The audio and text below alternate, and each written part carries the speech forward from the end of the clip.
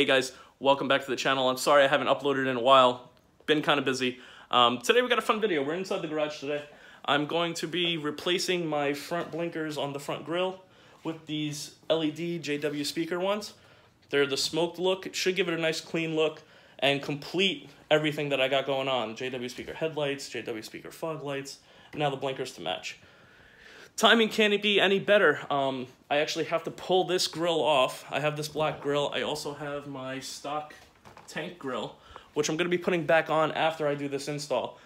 We are going to be bed lining this entire Jeep. I have a bunch of little nicks and scratches and stuff like that. I love the tank color. I'm not going to get rid of that. So we're going to bed line this the same tank color, but that's in a later video later this week. Some other updates, I will be at Jeep Beach 2018 up in Daytona. I am staying there Friday, Saturday, and Sunday. If you want to catch me, I'll be at Fountain. I believe it's called the Fountain. That's the hotel I'm staying at.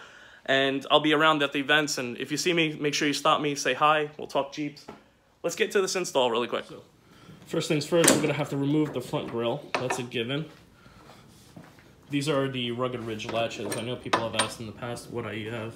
I didn't like the stock rubber ones.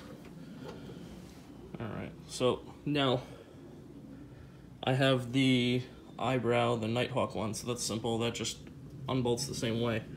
Now with these, if you have a flathead screwdriver or if you have a trim tool, they come out really easy. Let me show you how to do that. These little plastic push thins, you could do one of two things. You could get a screwdriver, pry up a little bit right there, pull that center piece out, and then pop the whole piece out. If you have a trim tool, what I like to do is I loosen it up just a hair, and I'll get this underneath it, just like that. And you can simply just rock it back and forth and pull out that little centerpiece,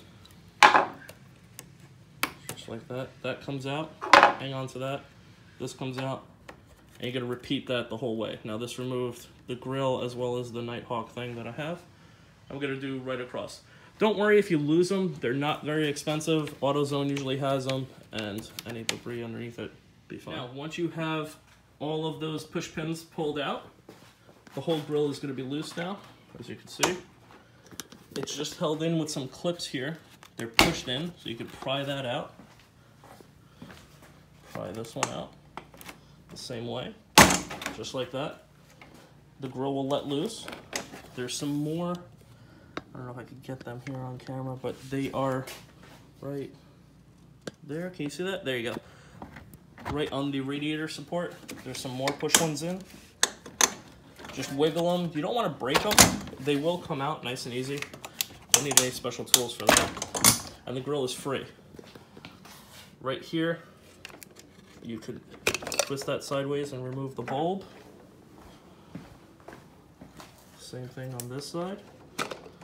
Pull that out. And now the grill is free. Should be free. Oh, I still got one more push right here. Pull that out. You'll be all set. And that's it. Grill removed.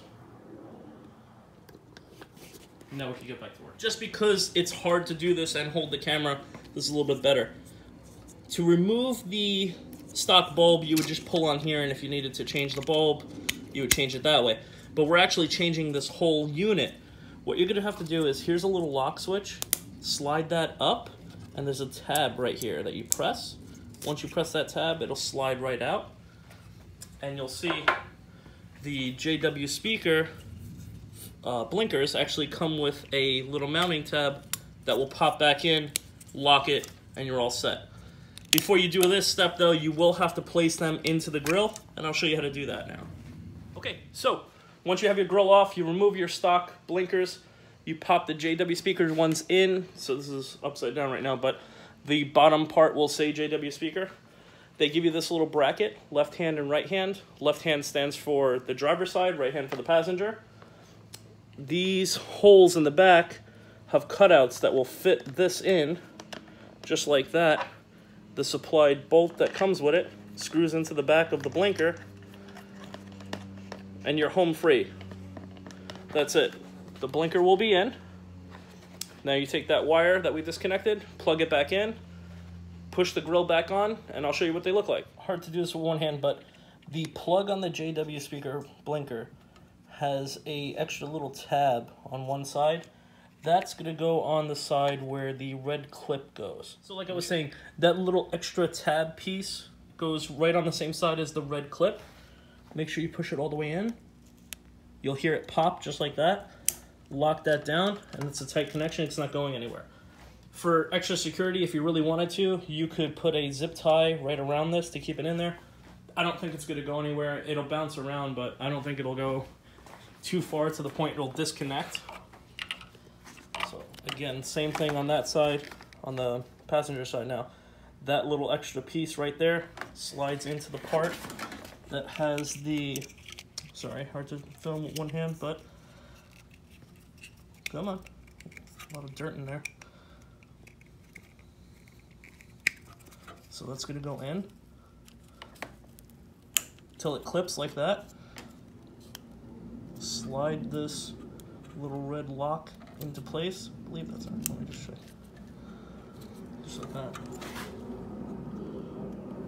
I want to get that a little tight like that. That's it. It's not going anywhere. And then you line up all your brackets again, the little push pins, and it'll just lock back into place, just like that.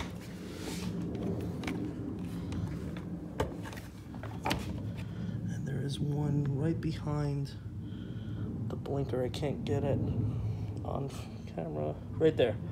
So that one right there, you're gonna push that in. That'll lock in place.